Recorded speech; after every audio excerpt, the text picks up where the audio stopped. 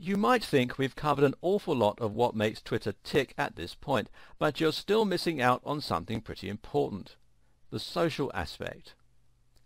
So far we've only discussed creating content and putting things out there.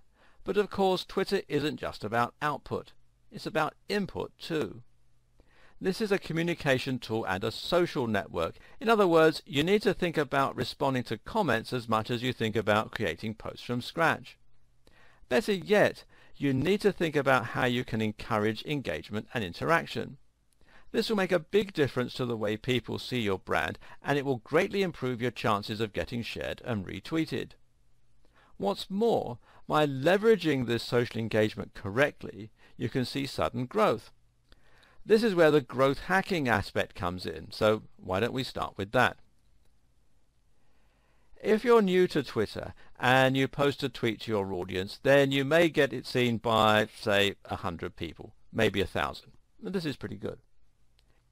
If your post gets retweeted by one of those 1,000 people and they are an average user, then it may get seen by 100 to 300 more people on top of your original 1,000. This is also pretty good. Better yet, if someone enjoys that tweet, they might start following you. Thus, you've got a new follower. But imagine if your post were retweeted by someone like Bill Gates. Suddenly, that message will be seen by millions of users. He currently has 24.6 million followers, thousands of which will probably retweet it to their thousands of followers. Some of Bill Gates' own followers would probably have millions of followers in their own right, so this effect would be repeated potentially many times over. You would get hundreds of thousands of new followers this way and would increase your influence drastically overnight. That's a growth hack because you've gone to 1 million followers overnight instead of taking it the usual several years. This particular growth hack is using a technique called influencer marketing, where you're relying on the influence of someone already established on Twitter to give you that boost and that head start. Now, influencer marketing will always involve an element of luck, and you can never guarantee that it's going to work. Still though, it's well worth a try, and by targeting influence with content tailored for their appreciation, and even sometimes mentioning them in comments, you can potentially see amazing results. Oh, and a tip: don't go after Bill Gates right away. Instead, aim to start with smaller influencers, such as prominent members of your niche or your industry. Look for someone with about 1,000 followers and then someone with 100,000 followers and build your way up to the top. You can also get great success from mentioning other businesses and having them mention you.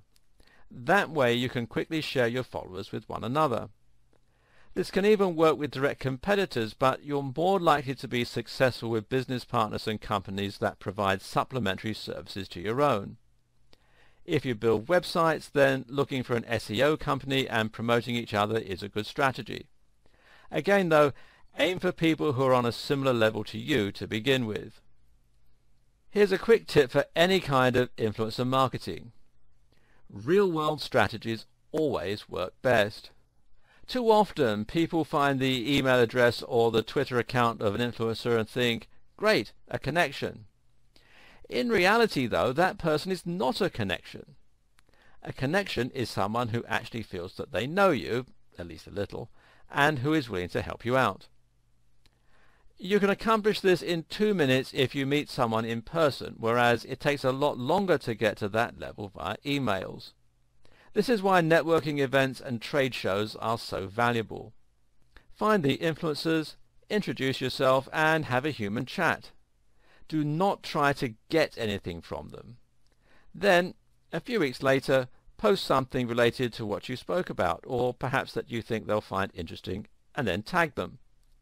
Don't force the issue, but your chances of a retweet just went up significantly. You can also use your real-world networking skills to get regular followers on board. If you run a retail store and someone visits, you can tweet a photo of them with you, or you can message them to say thanks.